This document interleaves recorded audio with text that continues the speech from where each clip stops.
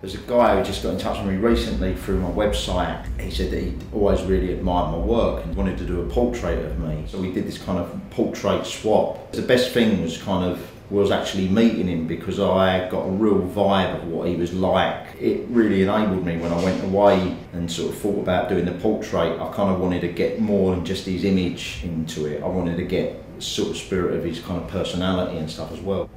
I'm not one for sort of getting people to sit down and think they're actually uncomfortable and they don't behave naturally. So the best thing is to try and use your imagination, use any kind of bits of source material you want, sort of thing, because there's no rules to it.